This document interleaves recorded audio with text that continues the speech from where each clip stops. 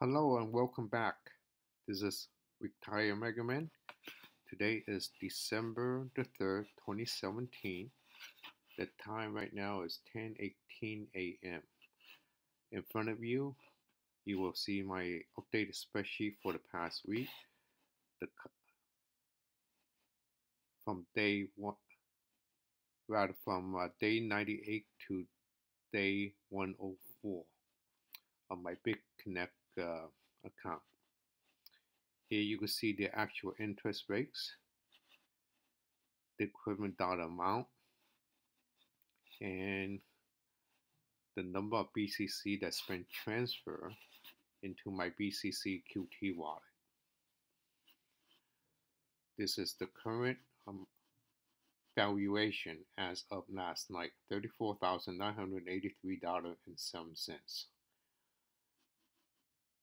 Okay, if you've been following along, this is my original investment of $10,700 and the valuation of the BCC tokens that's in the wallet. I'm going to take you right now to my account. Here's my BitConnect virtual dollar account. Here's my total investment, active investment, and the total earned. Okay, again, I have one referral. This is a person that I know that I put this person in. Right now, I'm going to take you into my transaction right here, the lending wallet. Okay, I'm going to scroll down, and you can see all the interest rates here, and equivalent dollar amount, and this is what's been sent to my QT wallet.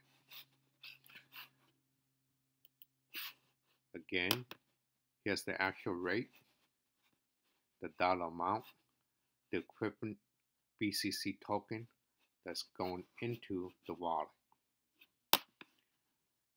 As of last night, this is the amount, $34,983.07. Okay, you can see there were a few red marks in here indicating that the valuation was lower than the previous day, as I explained in my previous video. Again, this is in green, only comparing columns F, A, B, A, D, and let me just scroll over, and AF. I'm going to scroll this over even a little more so you can see the comparison. Again, comparing F, A, B, A, D, and AF. If you remember, this is my original loan, $10,700, which was converted into 2.5 Bitcoins, which in turn again converted into BCC tokens, 89.5 BCC token in order to get this loan. As I stated, I'm just comparing these four numbers. I put in green was the high valuation. Again, it's not including the valuation of the tokens that's in my mining account. Here's my mining account, the total to date. I'm going to, as a matter of fact, I'm going to take you to my, here's my QT wallet. This is what's been transferred, is what's received. Okay. Here's the amount, and here's been mined. Again, this is updated. So I have about roughly 2 more weeks before this account get released, and I will give you an update in another week.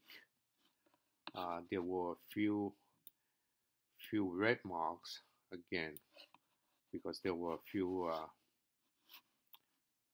days where the closing prices got lower than the previous day.